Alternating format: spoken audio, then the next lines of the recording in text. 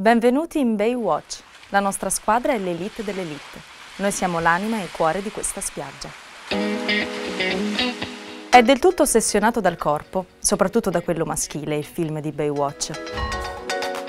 Condito da battutacce su erezioni e muscolatura, vede giganteggiare The Rock come capo della squadra dei bagnini, che trova gioco facile nel prendere in giro Zac Efron, affibbiandogli nomignoli poco virili come Sirenetta e vestendolo addirittura da donna. Ma è davvero un gioco da poco, che dura decisamente troppo, visto le 2 ore di minutaggio del film.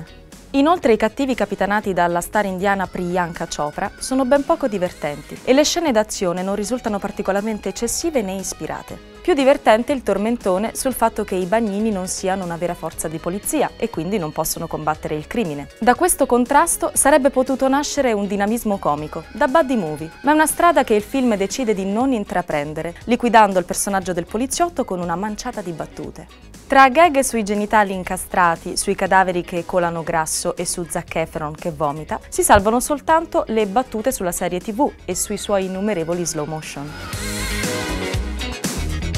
Pessimi poi gli effetti speciali, con fiamme ed elicotteri fatti vistosamente al computer, e minuscoli i camei delle tanto attese star della serie TV, Pamela Anderson e David Hasselhoff, ultime delusioni di un'estenuante serie di occasioni sprecate.